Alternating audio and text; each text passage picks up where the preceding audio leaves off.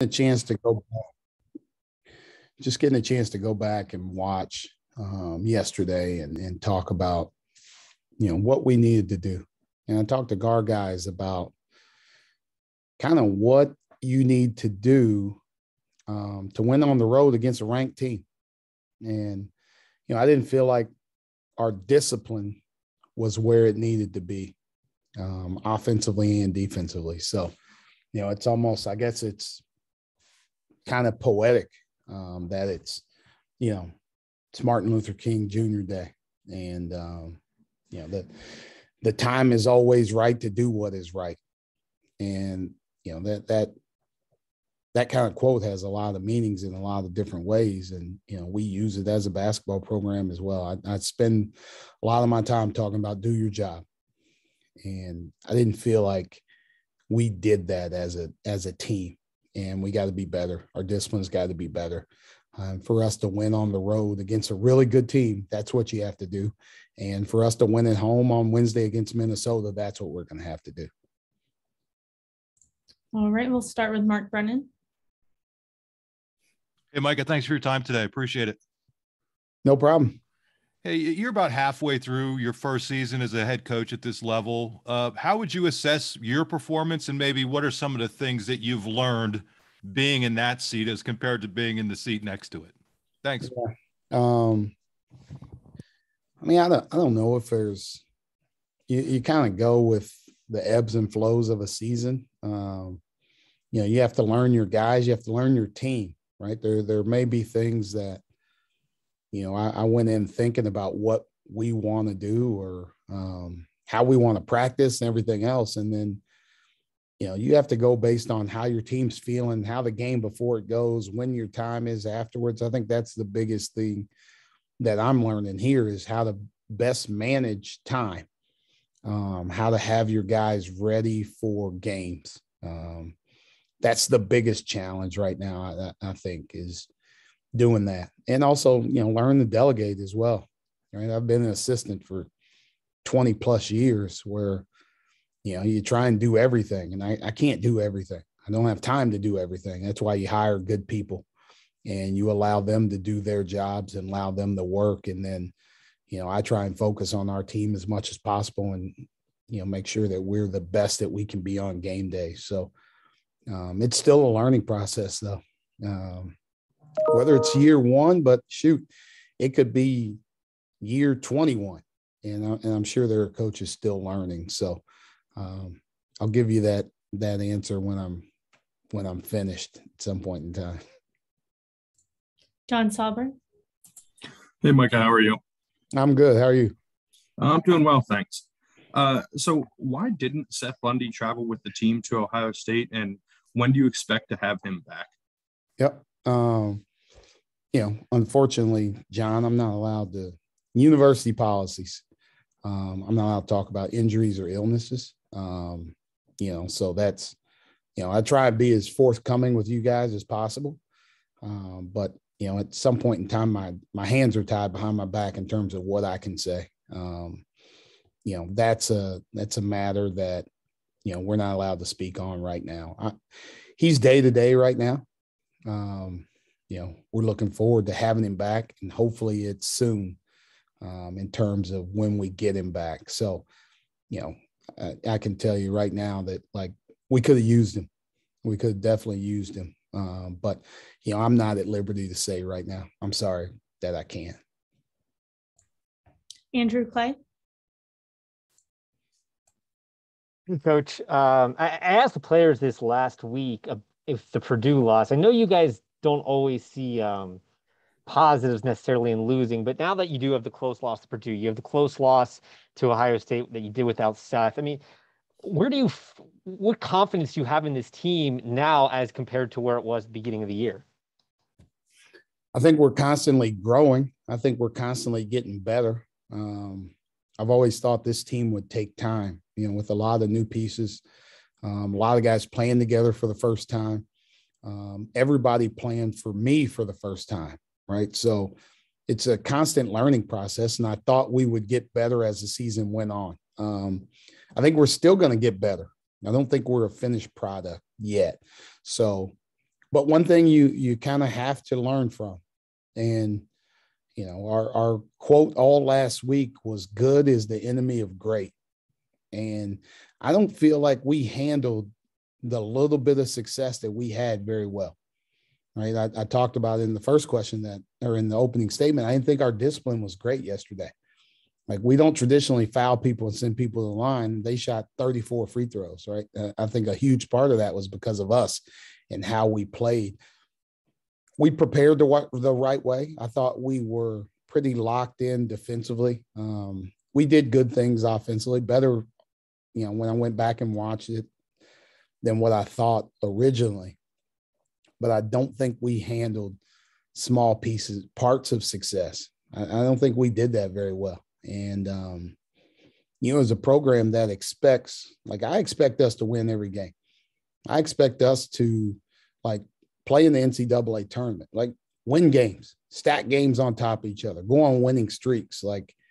Don't be happy with being close with somebody else. And now we've arrived. We haven't arrived. We haven't done anything. We're below 500 in this league. And until we get where we want to be, I'll never be satisfied. David Eckert. Hey, Micah, thanks for your time today. Yep. How you doing? Doing good, thanks. I was talking to Jalen Pickett a little bit last week. He was, I guess, kind of describing how he's always had to be an intelligent player because he hasn't always necessarily had to have the athleticism to go with it. I guess for you, how important is having an intelligent guy in that spot in your system? And what about Jalen made you seek him out? Thanks. Yeah, I think his experience, was another thing that, that I wanted to, as we're looking to fill our roster, having guys around, we had older guys, right? We had John, we had Miles, then we get Seth eventually. Having older guys with them, I thought was important, right? You don't want to have a bunch of old guys or 3 old guys and then a bunch of new guys, right? Nobody's on the same level. Nobody's at the same plane in terms of where their learning is. So him having experience in college basketball, him being able to understand the game, having somebody that's going to have the ball in their hands that understands the game. Because, I don't call a lot of plays. We do a lot of read and react basketball, and it's really built on understanding what the defense is doing, understanding how they're trying to take it away, now understanding where we can attack, and now doing all that in live time. And if you struggle to make those reads or understand what they're doing, or you can't see it, you're going to have a hard time playing the way that we want to play. So that means you're also going to have a hard time playing beyond here if you have thoughts and dreams of playing beyond here, because that's how basketball's played at the next level. Ben Jones. Hey, Mike, how's it going? Good. I was curious. You were talking about how you want to go out and win every game. Obviously, that's the mentality, but you've been in the Big Ten for a while and sort of understand the pragmatism of playing in a really difficult league. You look back when, Bo Ryan was at Wisconsin, nobody ever won at Wisconsin. How do you kind of benchmark yourself in terms of success night in and night out and over the course of a season, while also having maybe a certain amount of realism to, how difficult it can be to win in the league? Yeah. You have to, right. You have to kind of balance the two.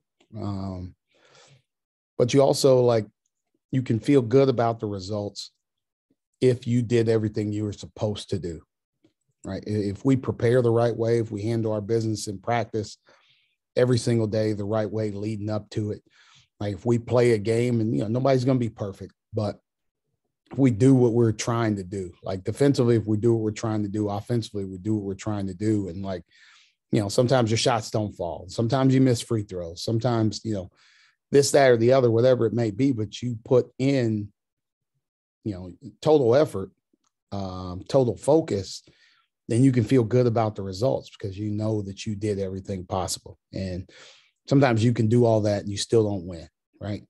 That's where you got to be hey, we did everything possible. I don't think we did everything possible, right, yesterday. And we had an opportunity to win the game. There's areas we got to clean up.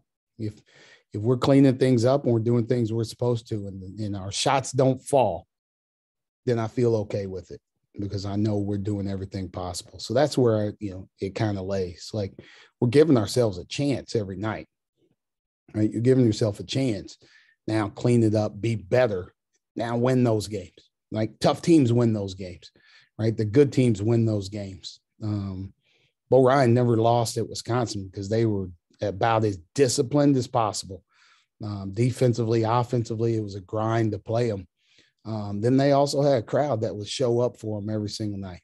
And, the good and the bad. I hope we can get to that point where we can count on, our fans to be there for us every single night, where we have it.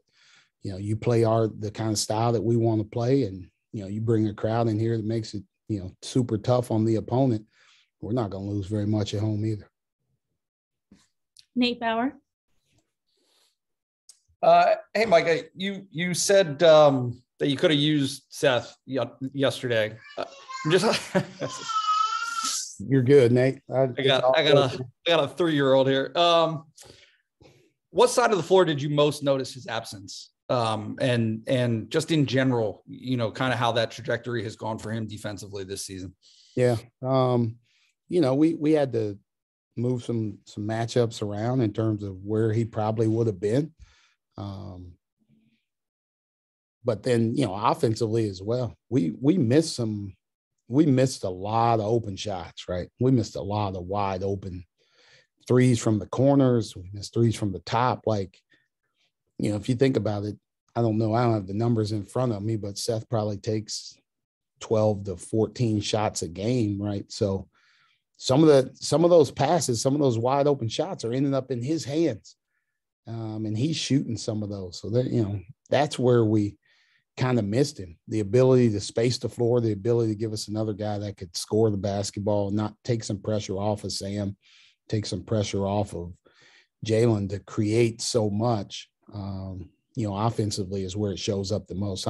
He's been really good defensively, and we could have changed some different things up schematically when they were hurting us. Like, when they went smaller, it took away our ability to go smaller, right, and make E.J. Liddell match up with him some, right? Seth did a good job guarding him in the first game, but E.J. didn't do a great job of guarding him at times. So that kind of took that advantage away of us being able to play, he and Miles together and play small.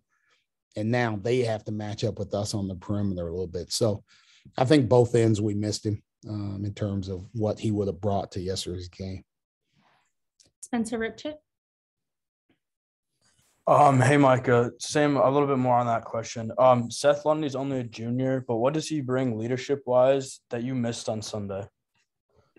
You know what? He's been good about, like, really getting in and, bringing extra work, doing extra work. Like, guys kind of follow his lead in that way. But also, like, he was good for us. He's been pretty good for us when we've played on the road. Like I said, I don't have everything in front of me, but he was pretty good in the Michigan State game. He played well at Northwestern. So even when we're struggling, he's had good games. He's fought for us. He's made good things happen. And, when we go through stretches when we can't score the basketball like we did yesterday in the first half, we went through a long stretch where we didn't, couldn't get enough offense, couldn't generate enough offense. There's some times, some opportunities there where he could have had some, maybe some drives, maybe some open shots, maybe getting to the free throw line a little bit, in just different ways. So, we didn't have him. So game's over. They beat us. They swept us. I hope we get him again a third time in Indy. Joe Smeltzer. Hi, Micah. So not to add on to all the Seth Lundy questions, but with him being your leading scorer and also a lockdown defender, obviously everybody within the program knows what he means to Penn State basketball. But just looking around the Big Ten in a conference that has a lot of good players, a lot of good teams, and with Seth being in a program that's still growing, as you mentioned, under 500 in conference, do you feel that he's getting enough recognition around the league for what he's been able to do this season? Probably not. No.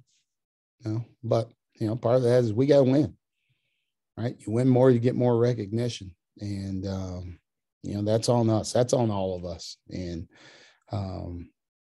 that's probably everywhere in the game of basketball. The people that make the all-star team, unless it's fan vote and it's popularity vote, like the NBA coaches vote for the all-star team. And they usually put 2 or 3 guys on there that come from winning teams. And then they go down the list, and there's guys that score a boatload of points and they end up not making it. People get upset about that. Well, help your team win more. So, he's not getting enough for what he does defensively. It's still early, though. It's still early. And, hopefully he's got some opportunities coming up. We still got Wisconsin. That dude's a lottery pick. Johnny Davis is a lottery pick. Keegan Murray's going to be a lottery pick, right? Like, there's 3 dudes in our league that are going to get drafted. Jaden Ivey, Keegan Murray, Jonathan Davis, who are, top 10 guys in this draft coming up. And he's going to have a chance to guard all of them. So he keeps shut. He holds those guys down. He can make his name. He does a great job against, whoever Michigan's got, Caleb Houston, whoever, go back and guard Gabe Brown again. He's got Ron Harper coming up on the schedule. There's a bunch of different people. Bryce McGowan's who people are talking about as a first rounder. So the Big Ten's full of guys, full of opportunities. But the moment he starts, feeling good about himself or beating his chest and saying, I should get recognized more is the moment some dude gets 30. Yeah. Because you're not focused on the right things. So if we win, good things will follow. We have time for 2 more. We'll go Max and then Alexis.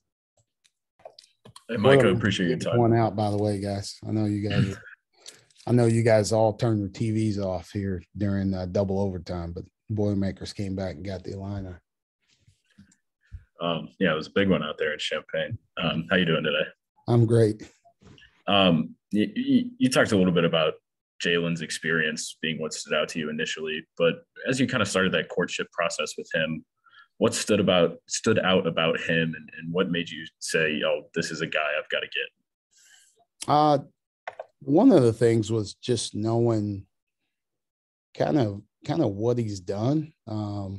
He played for Jamie and Christian when he first got to Siena, and they were a heavy ball screen team.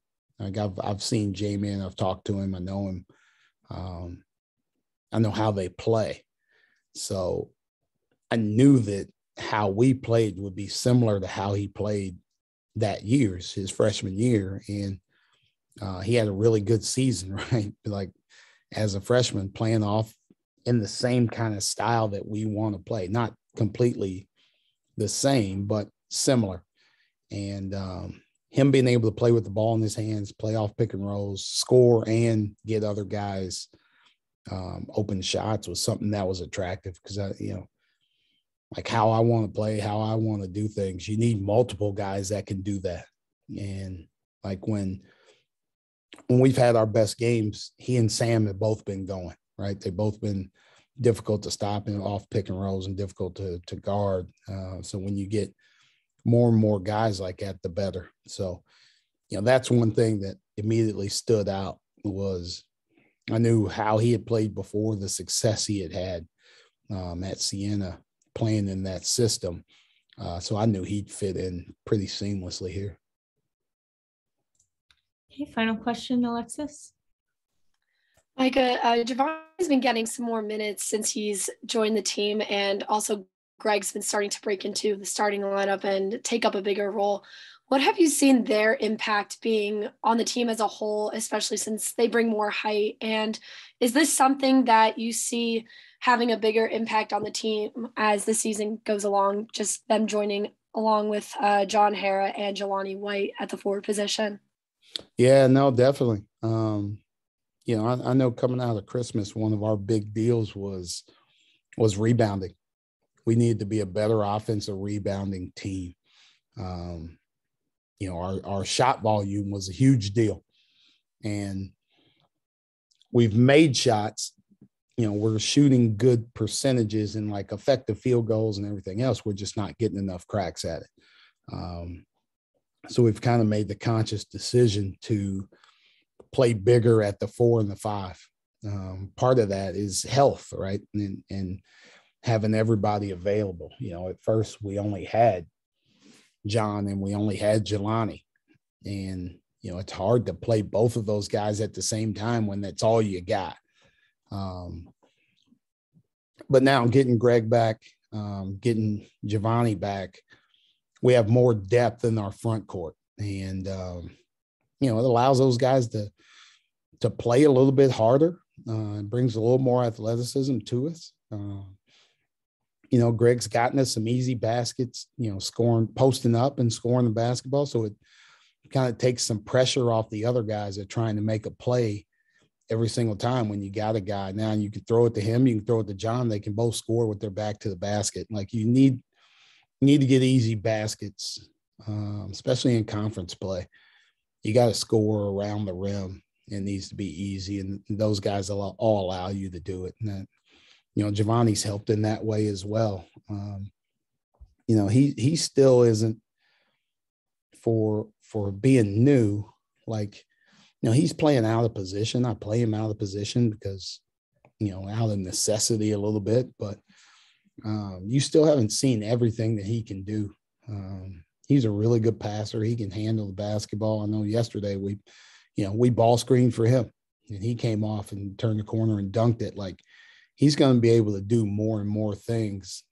It's just hard when your first game comes in the middle of January, right? When everybody else's first game was in November. So they're comfortable in terms of what they're doing. So he'll get better as we go on, and he's got time to get better. And I think our team will continue to grow and get better as he and Greg get more comfortable, get back to their playing styles.